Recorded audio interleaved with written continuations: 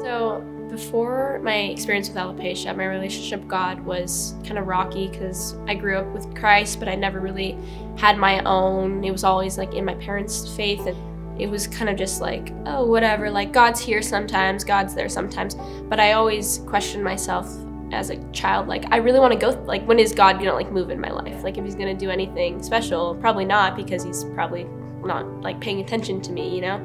So I think the fact that why I was so depressed in 7th and 8th grade was because I didn't have a strong foundation, and I couldn't walk by myself and not be proud of like who I am, or because now that I have gone through all of this, God has given me confidence in myself and like just knowledge that like I'm not alone.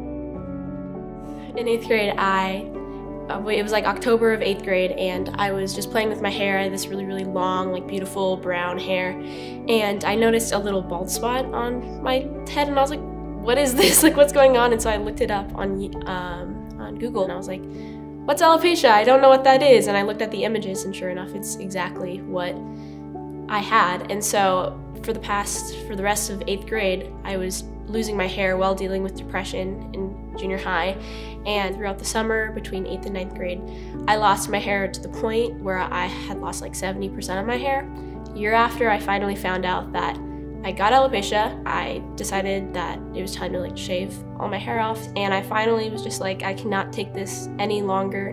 And I posted a photo on my Instagram, and I remember finally I was like, oh my gosh, I feel freed. I think the most like encouraging I felt was online, because I had like women that I literally had never met in my entire life that are DMing me and adding me to groups and like talking to me and like encouraging me, and it was like so overpowering because I didn't have friends like this before. And so they're like the only people that really like helped me, and I finally started getting rid of the friends. Like, I had this courage built up. I think God, after like losing all my hair and going through like an identity crisis, even as a high school kid, so you're already going through an identity crisis, and then losing your hair is like an extra step onto that.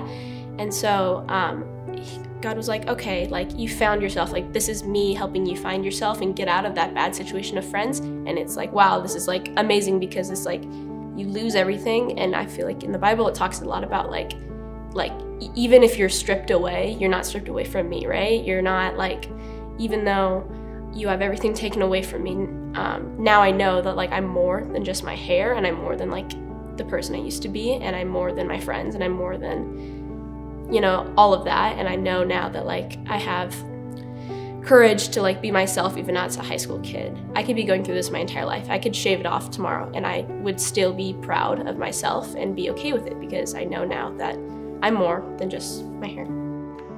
I know that I don't feel alone anymore, because when I lost all of my hair and I was going to school every day and I was getting bullied by boys in like my science class, and kids were making fun of me and didn't know what was going on,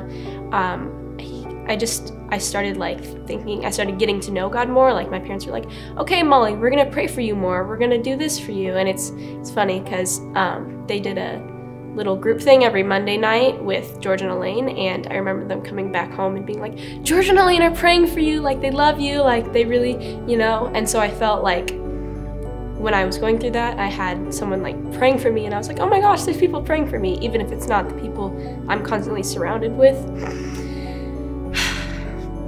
Sorry. But I knew that like there's people literally praying for me, and like I never felt like I was special in anyone's life. Like I never really thought that anyone was thinking about me. And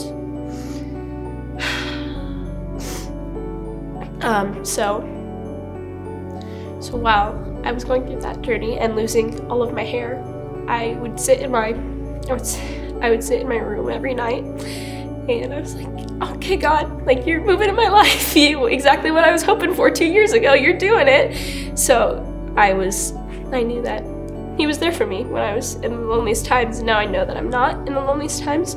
But if I do become the loneliest times again, then I'll have someone there for me always, and I'm not alone anymore. And I keep saying that, but it's truly like that's like one of my building blocks that I like added to my tower of becoming who I want to be, is I'm not alone.